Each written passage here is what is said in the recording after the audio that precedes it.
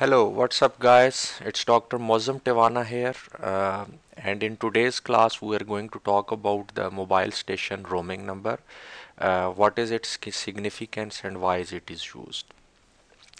Now, as we talked earlier that the service area of a mobile network is basically subdivided into the MSC areas, and a mobile at a time can be in any of these MSC areas.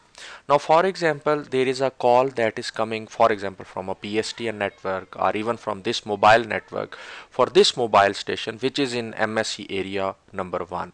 How would that call would be routed to this MSC area? That would be routed to this MSC area and then to this mobile using the mobile station roaming number.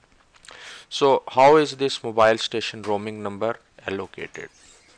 Now, for example, this is the mobile station MSC area number 1, and it interfaces to the outside network using this gateway MSC, and it is connected to the PSTN network. Now, if a mobile is in this MSC area, it is the VLR or the visitor location register which is responsible for the temporary data that would allocate the mobile station roaming number to this mobile, and a copy of this mobile station roaming number would also be in the HLR. Now, for example, this fixed telephone indicated in red user is calling this mobile. The call will be first routed to the PSTN and then it would come to the gateway MSC. Now, at this point, the call needs to be routed to this mobile via this MSC. So, this gateway MSC would first interrogate the HLR, and as the HLR is the central point of the network, so gateway MSC knows where HLR is, and when it interrogates the HLR, it will get the mobile station roaming number for this mobile station, and it will thanks to this mobile station roaming number, the gateway MSC would know that this mobile is in this MSC area, so it would forward this call to this MSC, and then this MSC would forward this call to this mobile station. So it is the mobile station roaming number which plays a key role in this routing.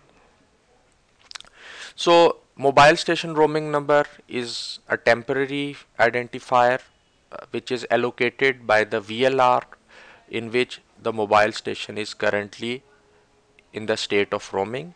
And when we talk about the fields that are there in the mobile station roaming number, you have the country code, just like in a normal directory number. You have national destination code, which identifies the public land mobile network, because mobile can not only roam within its home mobile network, but it can also roam in a mobile network of some other country, or for in the case that operator has an agreement with his home mobile network.